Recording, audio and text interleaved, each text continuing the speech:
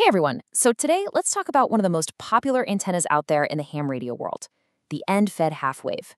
You see them everywhere, right? They're awesome, super versatile, not too expensive, and pretty easy to get up in the air.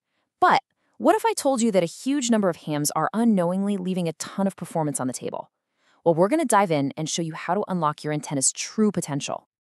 You've seen this. I know you have. It's all over the forums, it's in the Facebook groups. This exact phrase gets repeated constantly. The idea is that the magical 49-to-1 transformer just kind of handles everything. But let me tell you, this piece of common wisdom, it's actually a massive myth. And it's not one of those harmless myths either.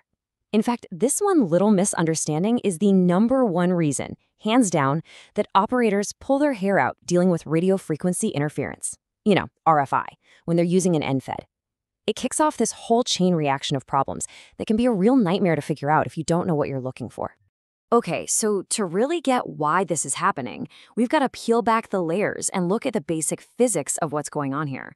And this isn't just about EndFeds. This gets to the core of how any antenna is supposed to work.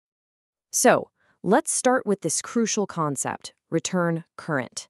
Look, for an antenna to actually radiate a signal, you have current flowing out along the wire, right? But here's the non-negotiable part. It absolutely has to have a path to come back. Think of it like a simple circuit. A dipole has its other half. A vertical has its radials. There are absolutely no exceptions to this law of physics. And this is where things start to go sideways. Because physics, well, it's relentless. If you don't intentionally give that return current a nice, clean, easy path to follow, it's not just going to disappear. The antenna system is going to improvise. It will find the path of least resistance to get back home. So, when you hear people say an EndFed needs no counterpoise, what is really happening? Where is that mandatory return current actually flowing? Yeah, that's the million-dollar question, isn't it? If we didn't hook up a counterpoise wire, that current has to be going somewhere. It didn't just vanish into thin air. And here is the answer. It uses your feed line. The braided shield on the outside of your coax cable becomes the default, unofficial, and really problematic counterpoise for your entire antenna system. And trust me, that is the last thing you want happening. Now this is where a simple antenna problem explodes into a shack-wide, sometimes even a house-wide issue. Why? Because that coax shield doesn't just stop at your radio. It connects to pretty much everything else. Let's just trace this path for a second. The RF zips down the outside of your coax. It hits the metal body of your radio. Then it flows through your power supply, and finally, it finds its way into your home's main electrical ground.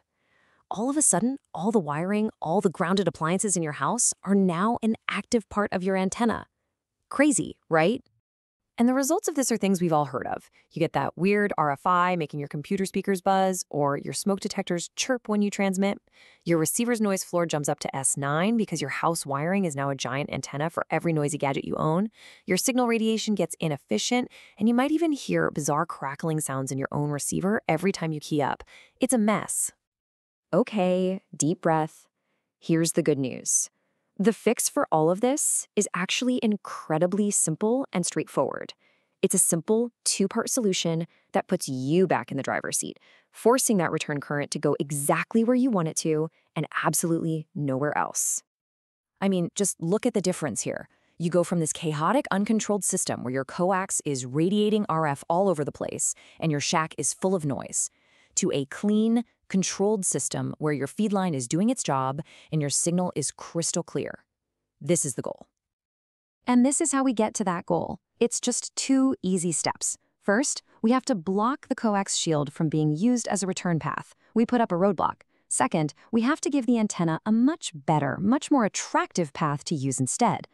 So part 1 is the common mode choke. The best way to think about this thing is like a bouncer at a nightclub. It lets the good signal, your RF, pass happily right through the inside of the coax, but it stands at the door and puts up a massive roadblock to any unwanted current trying to sneak down the outside of that shield. It completely isolates the antenna from the feed line. All right, so once we've blocked that unwanted path with the choke, we need to build the new preferred path.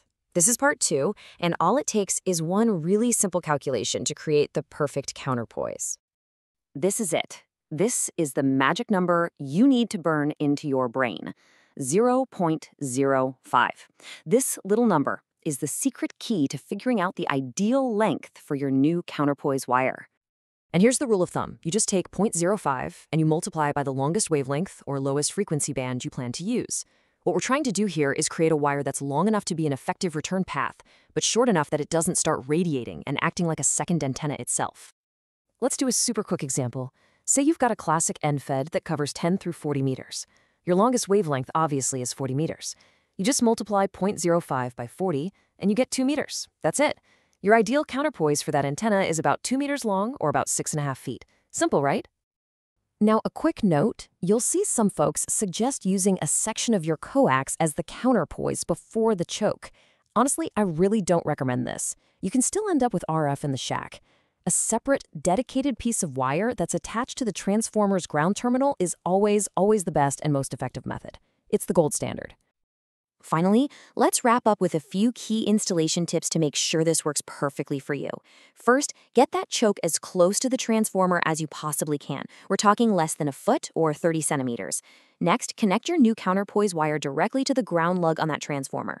And this is super important. Run that counterpoise wire in the opposite direction from the main radiating wire. This really helps your radiation pattern. And of course, make sure it hangs free and isn't touching any metal. And that's it, you're good to go. So, I guess that brings us to the big question. Now that you've seen how this sneaky, uncontrolled return current can cause so much chaos on your signal, it's time to ask yourself, are you really letting your antenna perform at its best?